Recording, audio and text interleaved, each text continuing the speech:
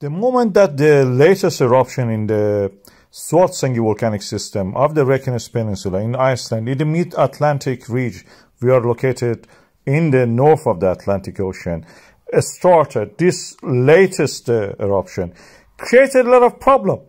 We had a lot of rainstorm, filling up the pre-existing lava tubes with water. When this fresh magma coming in contact with this water in the lava tubes under the ground, it causes explosion.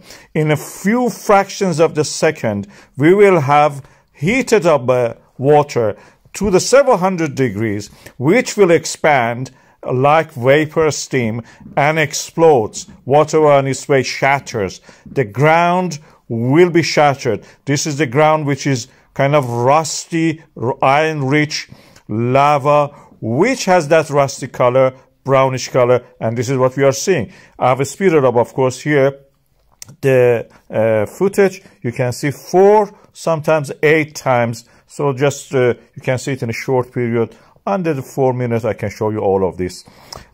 Most interesting one are these mushroom clouds rising from a distance. We are looking now almost toward the west from the east, and that is very interesting. As you can see here, smaller ones, then bigger ones.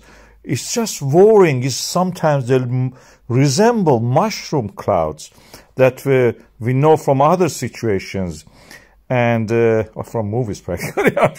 We are talking about movies, yeah, and they're very interesting sci-fi movies. And this one was really scary. We know that in that area we have also other facilities. There is a U.S. Navy telecommunications center near it, which lava is actually approaching it. We have, unfortunately, a lava wall, defense wall around it. But there is also something there, which is several of these circular features.